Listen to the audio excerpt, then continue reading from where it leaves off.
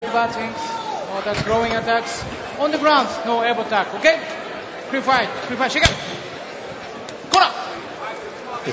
Here's your tail of the tape. Take a look. Records, weight. You ready? Ready, go! Both coming from Middle America. Hey, we all Midwest kids. We're here to fight, even in the island. Good kick to start it off. McFedries says right back at you. Right back. Exactly. Garrett throws a front kick. One thing that Garrett Olson said, he said, I didn't mind taking a fight on this short notice. I feel like I can flip the switch, quote unquote. Yep, exactly. You know what it's going to take for Drew? Drew has to go out there and stop that. Every second this fight goes on, Garrett's getting more and more momentum. He's feeling like I belong here. Hey, I'm not doing so bad. Hey, I'm in this fight. Next you know, they're throwing things, their confidence going. What Drew needs to do right now is be the bigger name, be the icon, so to speak, pop him, deflate his balloon, and make it a tough time for him. McFedries, 33 years of age. Olson coming in at 22 years young. It's ridiculous. Young bucks. Now you're saying that. Exactly. You used to be one of them. Exactly. Well, Garrett Olson kind of minimalizing any potential damage that McFedries could lay on. Not only that, but he stole some points by being active and throwing even those little shots. Remember, at the end of the day, we're not trying to go to a decision, but those are three people sitting out there. It's their opinions that you have to sway. Acting. It sucks, but hey, it's part of it. So by looking busy, even in the slightest, it's giving you that edge. McFedries just lurking, slowly closing that gap. Olson, who says he's very comfortable with his striking these days, being active. Oh, just avoided a big bomb there. Yeah, Drew is definitely wanting to throw one big monster bomb. Absolutely. And it'll just be up to can Garrett get out of the way. He knows it's coming. It's just can Drew do it. That inside thigh kick. You can hear that one from far away here in the Blaisdell Center. Those pops mic'd up very well here in this game. I'll tell you what, it's a beautiful sound. I'm glad I'm not in there receiving that thing, that's for sure. Looks like McFedries is just sort of waiting his turn, waiting to pull the trigger. He's waiting, you know what, he is hitting, but he's got to watch it, because see, Garrett is just getting more and more confident. Can Drew come back in and land a bomb? Obviously, he hits hard because he gets Garrett flinching just about instantly. I don't know if Drew's trying to save his lungs, you know what I mean? Maybe he's feeling some jet lag, or he's just looking for that one shot. But you know what? The problem is the time is ticking down, and you don't land that one shot, Garrett's going to steal the round by being the busier fighter. That was a stiffy. Good shots. Coming from the left foot of McFedries. How about Olson? Gotta watch that. It's as if McFedries is thinking, you know what, I have X number of bullets, and I'm going to make sure that I'm up close to my target. Well, you know, and I'm hoping that he's not too busy watching and aiming. You know, the Drew back in the day, he would just come in there and explode. Now there goes the uppercut. See, there's the power. He's mad. And McFedries starting to drop some bombs. I guess he wanted to get punched one time to get angry. And he's looking to close the deal. Can Olson survive this onslaught? So far, he is surviving. Drew needs to take a deep breath, relax. Don't let him rest. And Yuji Shimada says, get on up. Yep. Drew's got to watch it. He's looking tired out there a little bit. He's looking a little lethargic.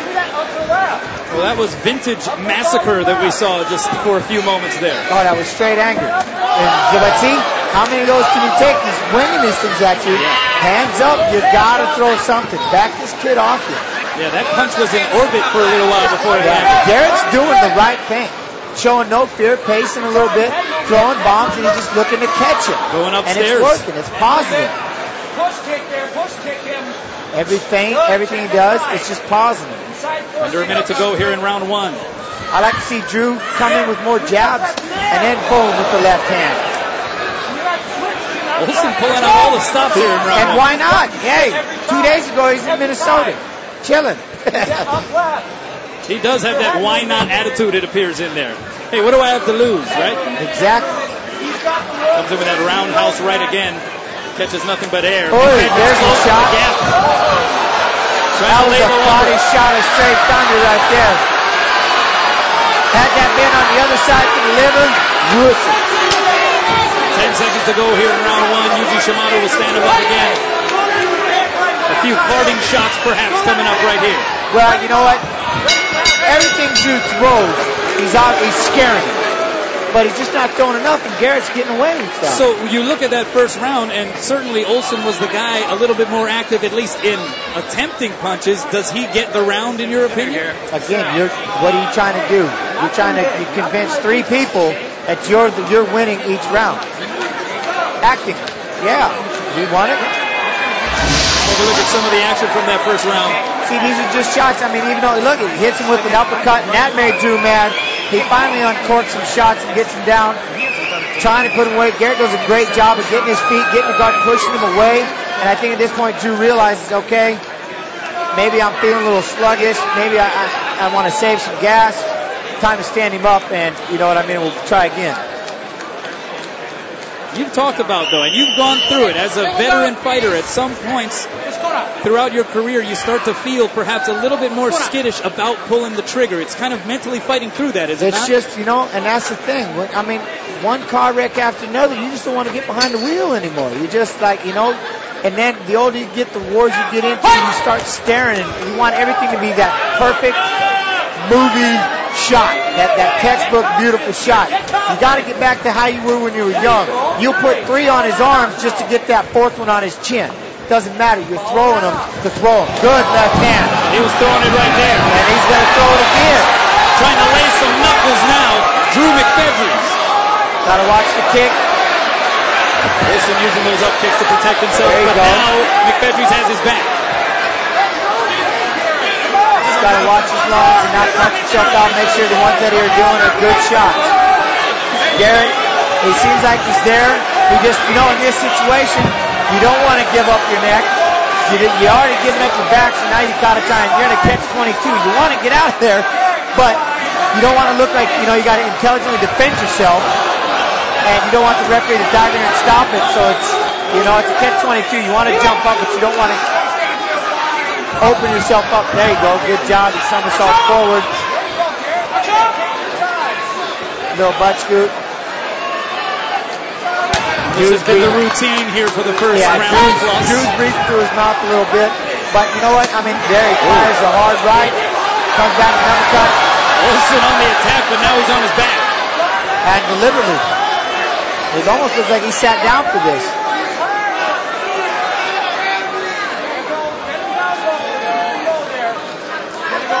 Thought he was looking for a go-go for a minute. See, I got some jiu-jitsu terms. I don't like to use them. Olson does have wrestling experience, was a college wrestler. Well, right now what he has, he's got a lot of heart and he's got a lot of momentum, and he's feeling like, he's got a lot of confidence in this fight right now. I see one guy getting pressure and Drew starting to fatigue. Drew, it's going to boil down to one shot.